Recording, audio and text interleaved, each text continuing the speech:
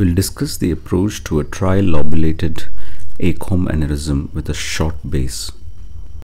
This aneurysm was clover-like, and the idea was to enter each lobule with a differently shaped catheter and deploy coils into that sac. AP and lateral projection clearly showing the orientation of the three sacs. To have better control, a Sophia 6F was taken over a 027 micro-catheter into the supraclinoid ICA. The first step was to target this inferiorly pointing lobule. However, on careful analysis, it is clear that the artery axis is perpendicular to the axis of the aneurysm.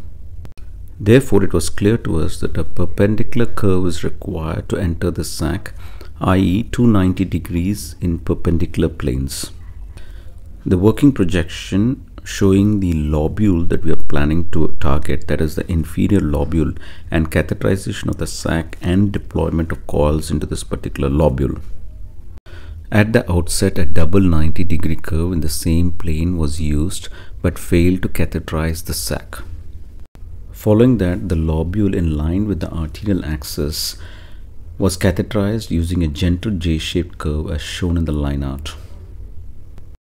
A roadmap image showed catheterization and progressive deployment of coils into the sac. Finally, the superior pointing lobule was catheterized with a reverse shaped microcatheter tip, and progressive coils were deployed into the sac.